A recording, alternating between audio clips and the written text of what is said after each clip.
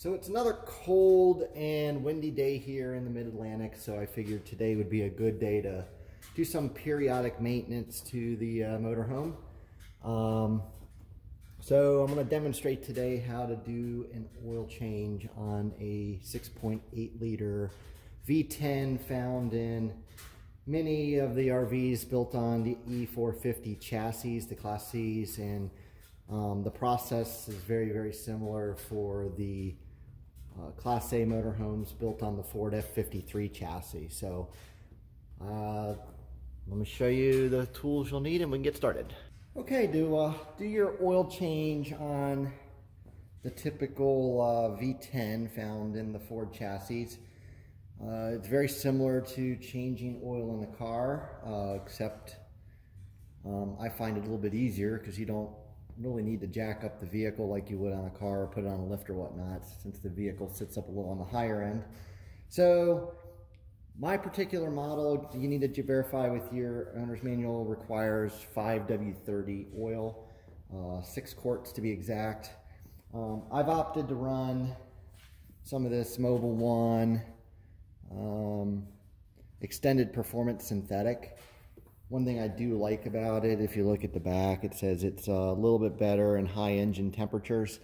I don't know about you guys, but I generally don't cut my RV any slack. So going up the hills, flat towing our vehicle, I'm usually pushing it pretty hard. So I figured a little investment in some higher grade oil would be worth the investment. So you also need an FL820S Motorcraft oil filter.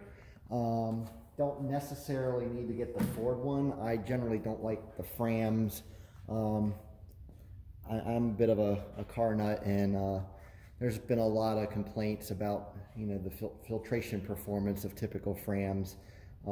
Wix is pretty good. Mobil 1 makes a pretty good filter. Napa makes a pretty good filter. So I'd feel comfortable going with any of those. I would just stay away from the Frams. I personally tend to usually try to run the OEM. Just, I don't know why, I tend to do it. To drain the oil, you'll need a 5/8 inch box wrench. I got one of these nice little ratchet wrenches. Makes it a little bit easier. An oil filter wrench right here. This is to help you get it loose. I got this real nice gear driven one that when you tighten it, it'll clamp down on it. Bought it 2 years ago at a parts store. I'm not even sure which one, or even if you can get them still, but I imagine they would still make them. You'll need a pan to catch at least 6 quarts of oil. I like these type here that have a vent and a drain. Then I can take it over. I have a large jug that I keep my oil in, and I take it to the landfill periodically when it fills up. And then just to help keep things a little clean, some trial gloves and a couple shop towels, always a good idea in case you spill or leak a little bit of oil when you're doing the change. So with that, I will transition over and show you how to do it. All right, to do your oil change, I'll just point out a couple things. This is where on the Class C engines where you would fill the oil, and you see it says SAE 5W30. That's how I know this general model requires 5W30 oil.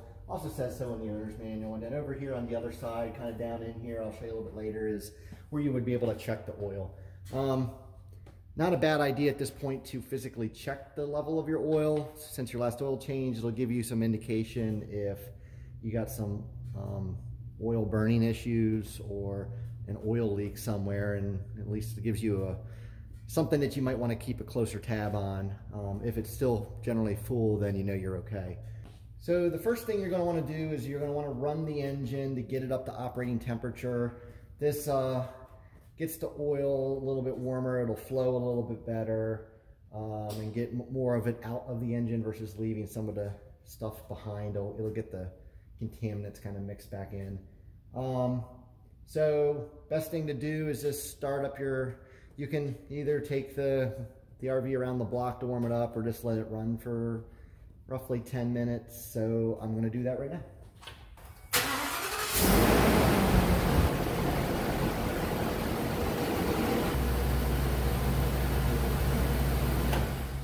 Okay, through the miracle of time lapse, I was able to condense the 10 minutes of runtime down to a few seconds just for demonstration purposes. I'm gonna set up underneath real quick and show you how to get the actual oil drained out. Okay, so we're looking underneath the RV right now. Looking right here is your oil filter. Right over here on this other side is your drain plug.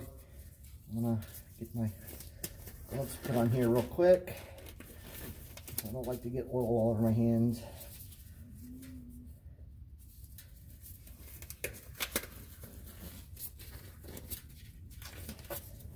So the first thing you want to do is make sure you've got your drain pan placed up directly underneath your oil pan, and then take your wrench or your open end 5/8, loosen up the drain plug. Keep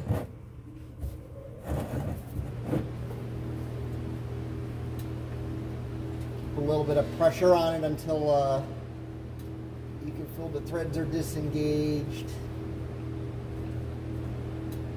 And then you can just pull it off and put it to the side. And give it a minute or two for the oil to drain. Okay, so the oil is pretty much drained, so you just wipe off your drain plug, thread it back in, hand tight. Want to be careful, make sure you thread it in all the way by finger so you don't accidentally cross thread anything and cause damage to your oil pan. And then use your wrench and just give it a good snug tight. And that's that for draining the oil. So next thing you do is move your drain pan up underneath the oil filter. And sometimes you can do these things by hand, sometimes a strap one. This one's not terribly bad if I don't over tighten these things. Just drain this down. It's going to leak down just a little bit.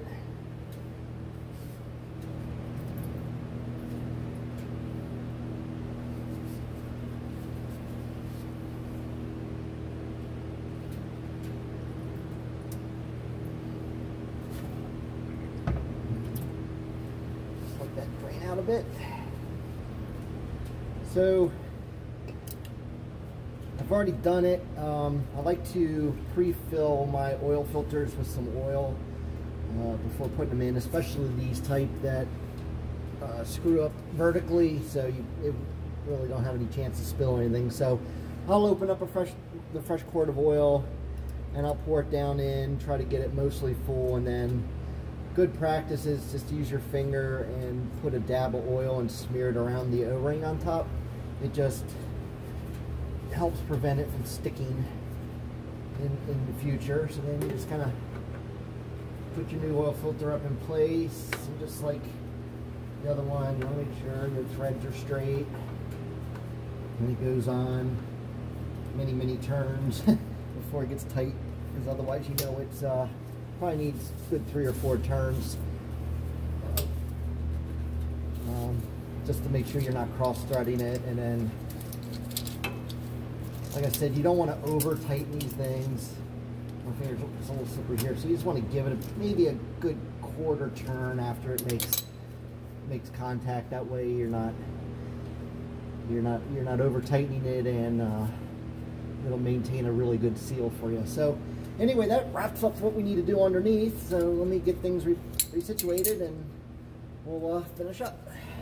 Now that your oil is drained, it's now time to add fresh oil back to the motor in order to finish the job. Right here is where the cap, the oil fill cap is. Just a quarter turn, pops off. Just set it here to the side. I like to use funnels to get started. This little wire here was being a little pain and not letting it sit still, so I just grabbed this longer funnel that I had. It'll stay put a little bit better. So now that the funnel's in place, it's just a matter of pouring in 6 quarts of, or the balance of the 6 quarts of oil that I showed earlier. Note a little bit of it went into the oil filter before I put that in, so you're only going to be adding like, I don't know, 5 3/4 quarts.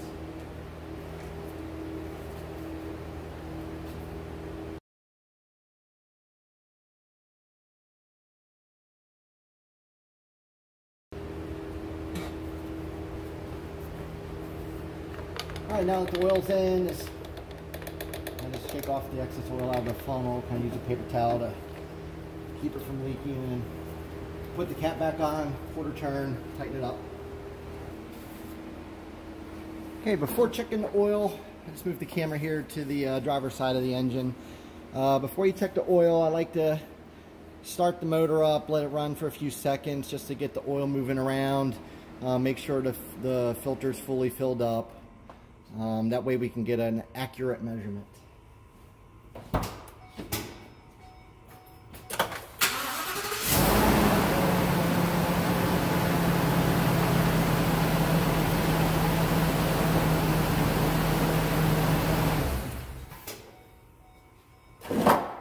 And of course, when you start it up, make sure the oil pressure gauge, if you have one, register some oil pressure, and then it's also a good opportunity to stick your head underneath, make sure there's no leaks, that you didn't cross-thread your oil filter or whatnot. If you look in the center here, there's a, way down here, there's a the oil dipstick. This is one thing I do not like about these things, is where they put the dipstick on these things. They're a little hard to get to and a little harder even to get back in, but it's good just to give them a quick wipe to get the old oil that would still be on there. Get it started back in the hole, push it all the way down, make sure it clicks in, and then you want to give it another pull back out and take a look at the oil level. And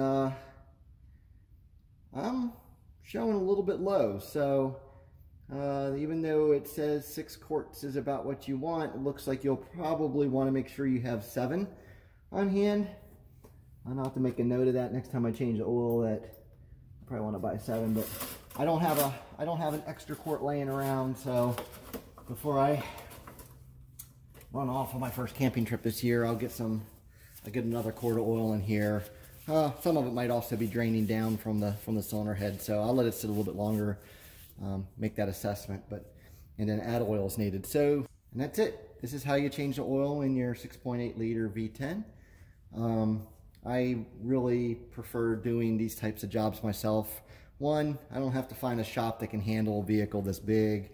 2, I know exactly what kind of oil is going in. And 3, it gives me the opportunity to assess things like if the engine was a little low on oil when I was draining, or if I see anything else while I'm working on it. It gives me a chance to get underneath just to do a quick look for anything that might be loosening up. So, and for me, it doesn't cost anything to get rid of my oil. My landfill takes it for free, so I don't have any disposal charges or anything like that. So really, the only thing I gotta pay for is the oil and the oil filter.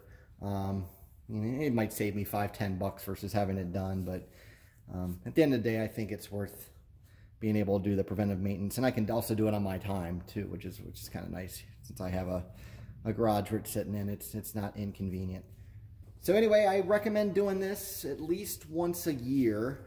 I tend to do mine in the spring before the first camping outing.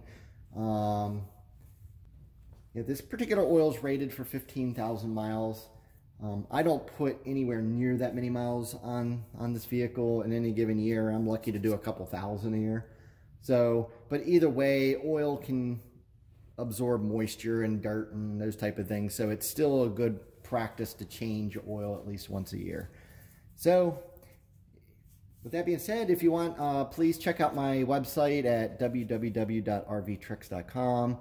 I'm in the process of writing up a lot of good content, just general maintenance, how-to stuff, to help the DIYer out. So thank you for watching.